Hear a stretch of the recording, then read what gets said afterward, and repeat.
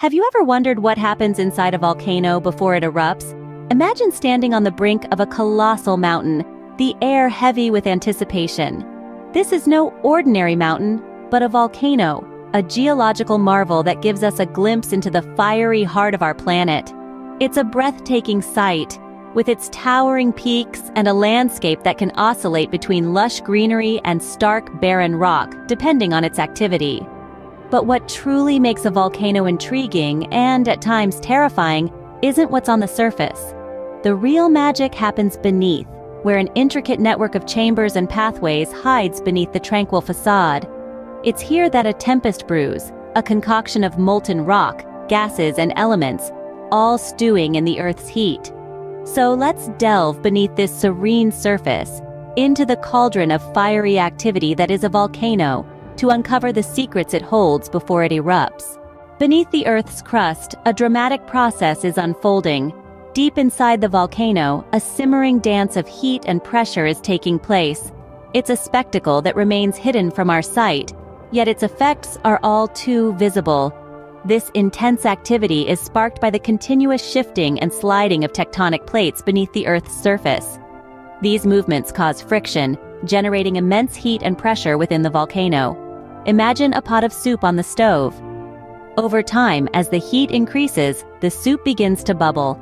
Similarly, the heat inside the volcano causes the rock to melt, forming a thick, viscous substance known as magma. This magma, much like the bubbles in our soup, begins to rise.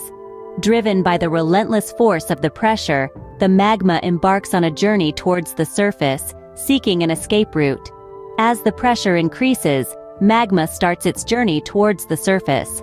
The magma finds its way to a vast underground reservoir. This is what we call the Magma Chamber.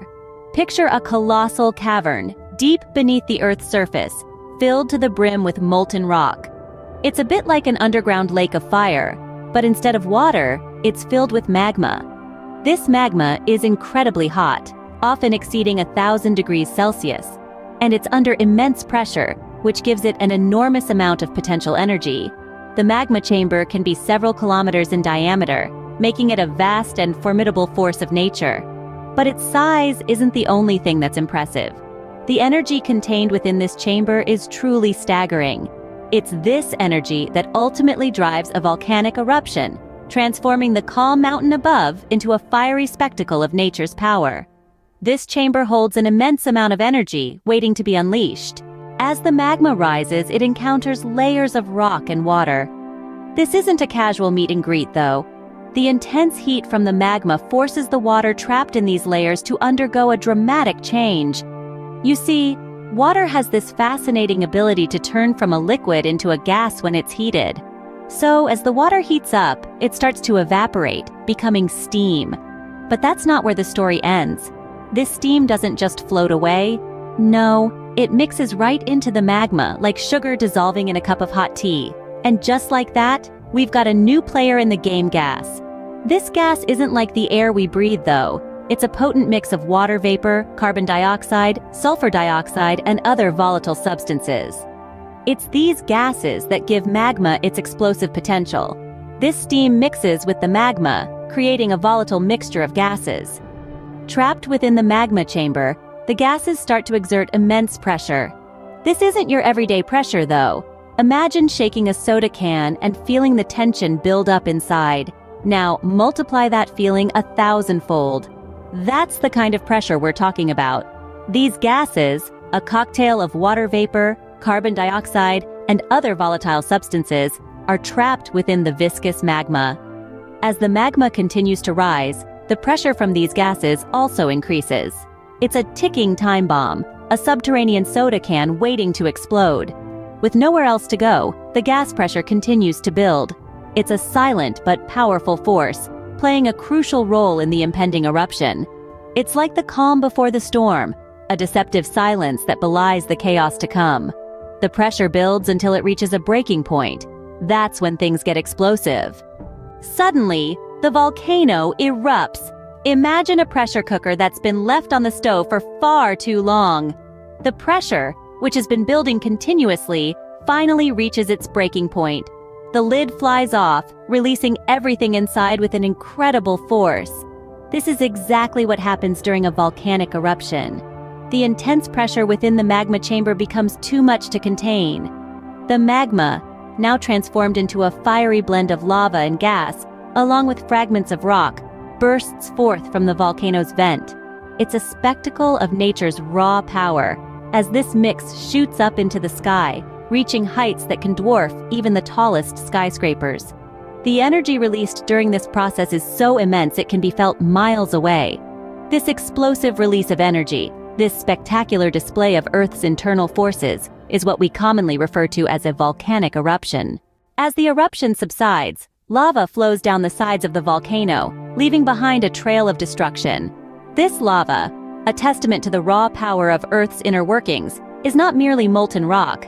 It's a river of heated elements, a mix of silicon, oxygen, aluminum, iron, magnesium, calcium, sodium, potassium, phosphorus, and titanium. Each volcanic eruption is a reminder of the planet's ongoing evolution, a natural sculptor reshaping the Earth's crust one flow at a time. The lava's journey begins within the volcano's vent, where it has been churned and pressurized. Once the eruption occurs, this superheated material is free to begin its descent.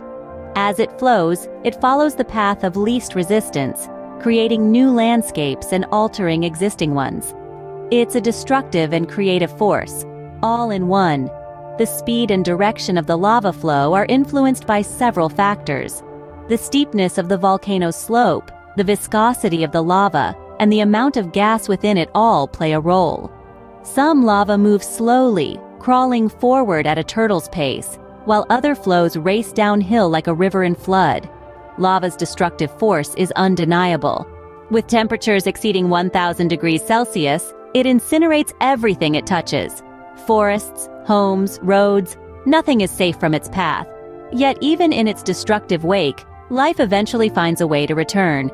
Over time, the cooled lava breaks down, forming a rich soil where plants take root and animals find a home. Its high temperature allows the lava to stay molten and fluid for a significant distance, creating a spectacle that is both terrifying and mesmerizing to observe. Its bright orange glow against the night sky is a sight that, once seen, is never forgotten. Eventually, the lava cools and solidifies, leaving behind a new layer of Earth's crust.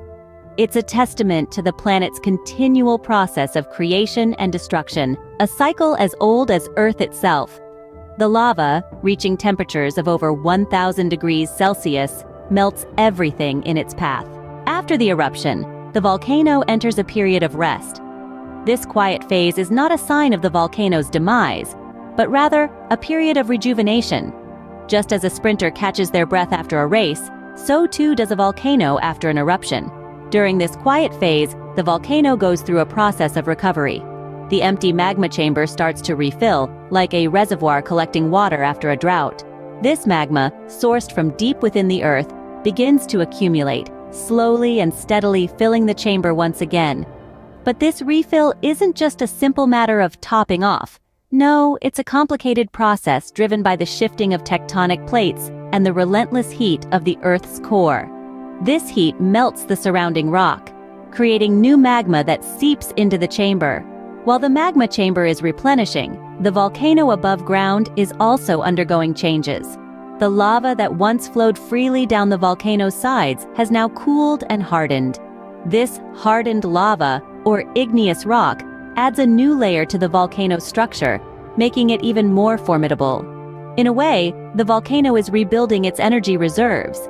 Much like a bear hibernating for the winter, it's storing up for the next eruption, which could be decades, centuries, or even millennia away. This is the cyclical nature of volcanoes, a period of explosive activity followed by a period of rest and recovery. And let's not forget the impact of these eruptions on the surrounding environment. While the immediate aftermath may appear devastating over time, the volcanic material enriches the soil, leading to fertile lands and lush vegetation. It's a testament to the resilience of nature, turning destruction into creation. As we can see, volcanoes are not just about eruptions. They are dynamic, living systems, constantly evolving and changing. Each eruption is but a chapter in a volcano's long and storied life, a life characterized by periods of intense activity and periods of rest. This cycle of eruption and rest is a natural part of the volcanic process.